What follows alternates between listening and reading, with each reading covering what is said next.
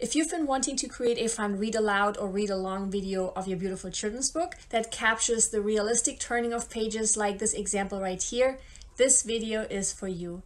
Hi there, I'm Eevi, an award-winning children's author and ghostwriter over on eevijones.com and the creator of Children's Book University. I create videos specifically for children's authors, so be sure to subscribe so you don't miss my weekly videos.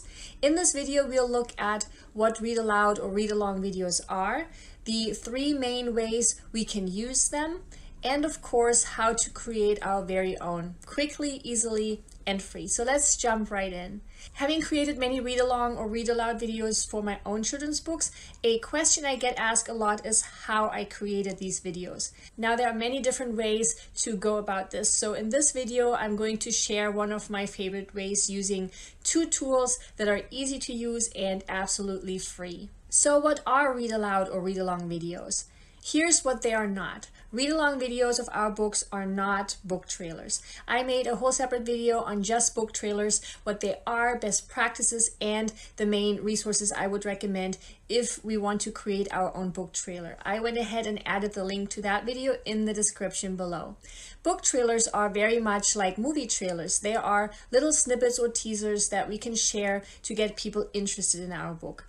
Read aloud videos, on the other hand, are videos where a book is read in its entirety. Read alouds had such a big moment during the pandemic where lots and lots of people recorded themselves reading children's books to be watched and shared on platforms like YouTube. These types of videos work especially well with picture books, less so with middle grade chapter books. And that's because one, picture books have lots and lots of illustrations to focus on during the read aloud. And two, because picture books are relatively short, we can read the book out loud in less than 5 minutes, which is perfect for little readers. Now, you may be asking, but Eevi, why would I want to share my entire children's book that way? Wouldn't that take away the need to buy my book? So let's look at the three main reasons why creating a read aloud video can be really beneficial. Reason number one is that we can use the read aloud of our book as a free marketing tool. Very similar to a book trailer, we can share our read aloud video on big platforms like YouTube. YouTube, just like Google, is a humongous search engine. So with a read aloud video, we essentially get to attract potential eyeballs absolutely free. Now, if you're worried that this might stifle your sales, consider this. Whenever someone finds and watches our read aloud video on, let's say, YouTube, chances are very high that this person has never heard of us before, right? Meaning before that video, they probably didn't even know about us and our book at all. So it is usually because of our video that they learn about us in the first place. And after having found and watched our video, they now not only learned about our book, but they can now decide whether or not they liked it enough to go and buy it.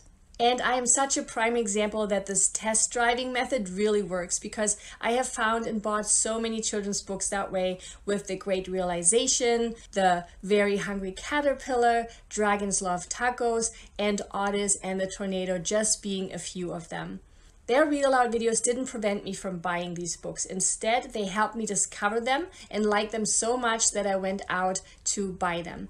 And so sharing our book that way is very similar to libraries in a way, just on a much, much greater scale of reaching people with a much higher potential of being found, because that's oftentimes why many authors really want their book to be present in libraries in the first place, right? Where they are hoping that their books are being discovered and then liked enough by readers to go out and purchase their own copy. Reason number two is that we can use the read aloud video of our book as part of our book launch strategy. Something I love to do for the launch of my own books is to create a read aloud video of my book and then share that with my launch team. So for example, this right here is a website I shared with my launch team for my book, Sometimes It Rains. It has a little note, shares my 3-minute read aloud video, and links to the Amazon page, as well as a direct link to the review page over on Amazon. Now, if you would like to learn more about what a launch team is and how to use it, I have a separate video on just that I shared below. And if you would like to know how to create a direct review link that takes people directly to the review page of our book, then I have a separate video for that as well, all shared in the description below. And so sharing our book that way makes it really easy and also fun for our launch team to read our book. all in less than 5 minutes so that they can then leave a review for us. And the easier we can make it for others, the better, especially with everyone being so busy these days. If you're looking for a step-by-step launch strategy for your beautiful children's book, then make sure you check out my 30-day launch mastery below. It is one of my absolute favorite courses I have created over the years. And reason number 3 is that we can use a read aloud video of our book as an additional resource. When my boys were little, they loved it when I would read books to them. And sometimes when I was busy doing something else, I would give them one of their books and either play the audio version of it on repeat or also a read aloud video. That way they would literally read along as they were turning the pages of their physical book while listening to the recording. And they loved doing that. And so what we as authors can do is offer a read aloud version of our book and, for example, only share it with those that have already purchased our book. If you have watched my video on fun little extras we can create for our book, you already know why offering these fun little extras can be really beneficial to us authors. And so besides extras like worksheets and coloring pages for our book, a read aloud video can be another such resource. If you haven't seen that video yet, I will go ahead and add the link in the description below. So this is also a great alternative to the first option I mentioned earlier. So instead of sharing our read aloud video with everyone on YouTube, we can simply share it with just those who have already purchased our book. Now that we have looked at the what and the why, let's look at the how. How can we create our very own read aloud video? As I already mentioned earlier, there are many different ways to go about this. The one I like a lot is where we see a realistic page turn effect. That way, moving from one page to the next feels less like a slideshow and more like the turning of the pages of an actual physical book. And so that's the method I'm going to share with you here. To create a video like this, we will be using 2 tools, and the way we are using them, they will, as of right now, at the making of this video, be absolutely free. The first tool is called Hazine. That's a tool that will help us add the page turning effect that I was talking about earlier. The basic plan is absolutely free and really all we need. Right now, it allows us to make up to 5 flipbooks with an unlimited number of pages. All we need to do to use it is sign up. Now there are 2 ways we can use Hazine. The first way is directly through Canva, and this is really helpful if we are already formatting our book in Canva anyway. So if, for example, you are already using my plug and go formatting templates to format your book, then using Hazine will be extra easy. I have shared the link to my plug and go templates in case you would like to use them to format the print version of your children's book. Sometimes it's a bit tricky to find the Hazine app in Canva, so I went ahead and shared the direct link to Hazine in Canva in the description below.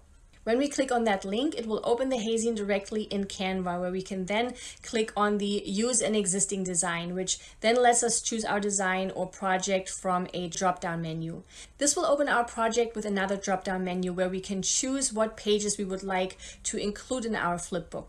Now here's my first ninja tip when using Hazine. Usually the interior file of our children's book does not include our cover page.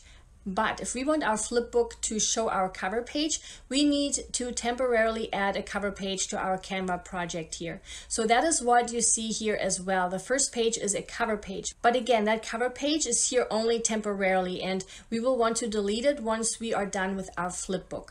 So once we have all pages selected, we can click Save. And once we see the confirmation box that our project has been saved, we simply click on View in Hazine Flipbooks right here, which then will open our created flipbook where we can now flip through our pages. The second way of using Hazine is just to go to Hazine's website directly. So if, for example, you already have your formatted PDF file of your beautiful book, then we can upload that PDF over on Hazine directly and it will convert into a flipbook. But remember, if we want our flipbook to show our cover, it must be part of the PDF we are uploading. Now that we have the page turning effect, it's time for our second tool, and that is Loom. Loom will allow us to record our screen as we are reading our book aloud. The basic plan, again, is absolutely free. Right now, it allows us to make up to 25 videos that can be up to 5 minutes long, and that will be more than enough for our needs. All we need to do to use it is to sign up for it. We will be recording our flipbook directly in HeyZine. So once you have signed up for a Loom account, it will walk you through how to start recording your first Loom. Here I was recording my laptop, so you can see how I was screen recording my read aloud. So with our flipbook open in HeyZine, we simply begin screen recording. First, we get to choose the screen size we want to record. I usually choose full screen here, so it captures the entire screen. I click on start recording and confirm what area I want to record one more time, and then we'll see a little countdown. In HeyZine, we will want to click on the full screen option as well, so our flipbook expands across the entire screen. And that's where we can begin reading our book aloud, where it records our voice as well as our pages as we are flipping through them. Now, if you make a mistake, don't worry. We can edit that out right after we are done recording. That's the beauty of Loom. It lets us edit our video right then and there. Remember that our video must be less than 5 minutes long, so make sure you're pacing yourself properly. I usually don't take more than 3 to 4 minutes reading my books. Once we are done reading our book, we can simply exit the full screen mode and stop our screen recording by clicking the stop button in the bottom left corner. Our recording is automatically opened over on Loom, where we can now edit our video by clicking on that option here in the right menu. So now we can trim the beginning, trim the ending, and also cut out any mistakes we may have made in the video. And then make sure you click on save to save your edits. Now, once we have created our Loom, we have 3 options. 1, we can simply share the link to our video so people can view it directly on the Loom website. 2, we can download our Loom video by clicking on the 3 dots up top and select download from the drop down menu, and we can then either send that video out directly as an attachment, or we can upload it onto a video platform like YouTube and then share that link with our readers or our launch team. The advantage would be that others won't have to download our video in order to watch it. Here, my ninja tip would be to save it as an unlisted video on YouTube if you don't want your video to be findable or searchable. And 3, we can embed our video directly on our website if we have one. That's what I did with my Sometimes It Rains read aloud video I showed you earlier. That way, others will be able to watch our read aloud video directly on our website. And if you don't have a website but have been wanting to set one up, I have shared a link to my author website studio below that shows how to set up your own website without having to pay any monthly or annual hosting fees.